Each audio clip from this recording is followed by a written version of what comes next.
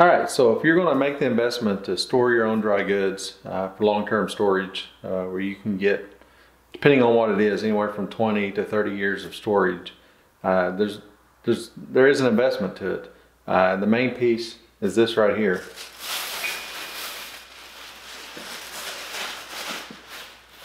So this is our can sealer. It's a manual model, and it'll seal the number 10 cans. You can also buy adapter, different set to seal up smaller cans, but all of our dry goods are in a number 10 can. You fit 6 to a case, and depending on what you're doing, that gives you anywhere from say 35 pounds of wheat up to about the same in beans, a little bit over, and then if you're doing sugar, salt, or anything like that, it's quite heavy. About 50 pounds goes in a single case. So figure we just take our opportunity to show you this little process. What we're going to close up today is just a little bit of pinto beans. We're not going to put an oxygen absorber in this can because we're probably going to open this one right back up and use it. This is just some small 1 pound bags that we had on hand to close up in this, just to show you kind of how this piece of equipment works. So this is built in Wisconsin, so it's American made. It's not a cheap piece of equipment. I don't remember exactly what this costs, but it's several $100s. But it's well worth it. If you're going to be storing up that kind of quantity to do a year's worth, you could easily buy this, store everything up, and then sell it. Again, somebody else would be happy to buy it secondhand. You're not going to wear it out. We use also to, if other people want to store up some stuff, you know, we have it here, and we'll help them out with that. So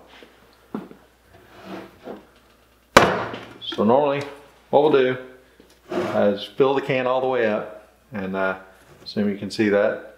And normally we'll put an oxygen absorber in here. I believe it's 300 cc. It's good for more than a number 10 can, but that's what we'll do. Is we'll do a whole bunch of them at once. When you open up those oxygen absorbers, toss them all on, put the lids on, and then we'll run them through the machine. Like I said, it's manual crank. There are some people that motorize this. Kind of iffy on that, no harder than it is. They do offer an electric model. It makes it pretty handy, and when you're going to do a large quantity, say you've got several families together to do that, that's pretty nice to have. It can be a little finicky at times getting everything set up correctly, but you know, this, I don't remember how many cranks this take. We'll find out here in just a second, but it's been a while since we closed anything up, but this works great, and it's about 1/3 of the price of the electric model.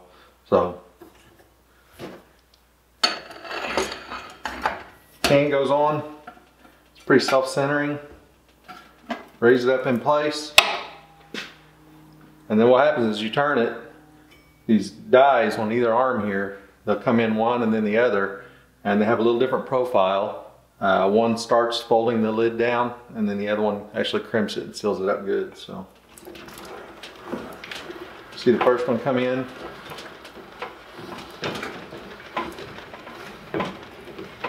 It backs out, and this one comes in. Finish the sealing it off, and that's it. When that one backs away, you're done.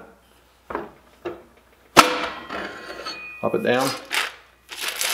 That's sealed up tight. So if that had an oxygen absorber in there so as soon as you open the oxygen absorbers, they start working, and you need to get them closed up as quickly as possible. So we'll have all the cans filled. There's 10 absorbers in a pack. We'll get 10 cans ready, get them filled up, get the lids ready. We'll put the absorbers in, throw the lid on, and run them through real quick to seal them up. So that way your oxygen absorber only has to work on the air in here, and you're not wasting it on the atmosphere.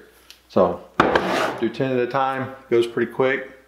And now that's good for 25 to 30 years when it's sealed up properly. So again, we just wanted to show you, this is another aspect of you know, your own food security. I mean, make of it what you want as far as, you know, what you think people doing this, but you know, I feel like it's a component that if you don't want to be dependent upon anybody else whenever something happens, we grow gardens for varying reasons. You want good food, you want to know where your food comes from, that you want to have food there when you need it, right? So like I said, there's seasons to that. This kind of extends your season too. Kind of hope you never need it, but we get into it, we'll use it. Should we use the wheat? We've canned up pasta and had it. It's pretty nice. Be out of pasta, you want to make some macaroni and tomatoes or something, you got a can you can use if you want to. You don't have to run to the store. So while there's a little bit of investment in this, closing them up, you don't enjoy opening the cans because you know that you can't reuse that can, but if you have to, it's nice to have, and it's a little bit of an insurance policy. So I don't know what else to show you on this part of it, but I think we'll probably throw up a little something showing the recommended amounts per person. So and we'll include that in the video too, and you can do a little research on that if you want. So if you have any questions, put them in the comments. We'll try to help however we can, and we'll just add this one into our outreach of education and the things we want to share with people. So appreciate it.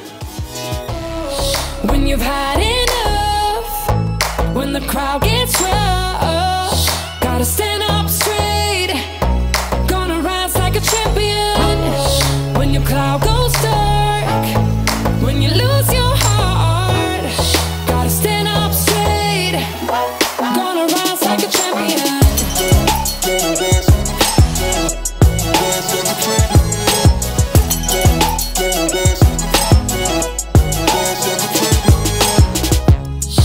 Cause we all